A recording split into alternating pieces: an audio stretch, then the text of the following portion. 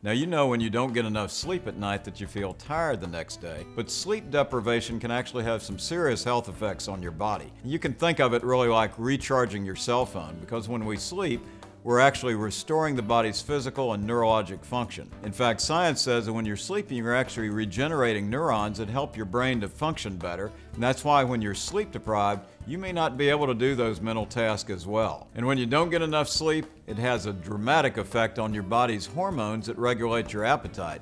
When you're sleep deprived, you produce less of a hormone called leptin that tells your brain that you're full, and more of a hormone called ghrelin that actually tells your brain you're hungry. So not only are you hungrier, you're actually craving refined carbohydrates like cookies and cakes.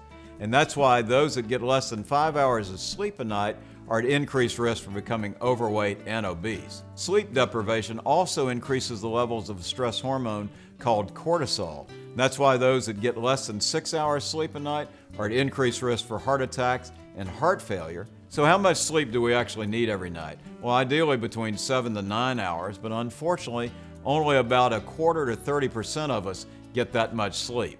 So what should you do to ensure that you get an adequate amount of sleep every night? Well, you want to really establish a sleep routine. That means going to bed at the same time every night. You want to avoid a lot of visual stimulations before you go to bed. That means excessive amount of TV or playing video games or anything like that.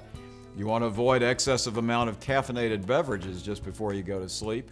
And the most important thing, your bedroom should be dark and quiet.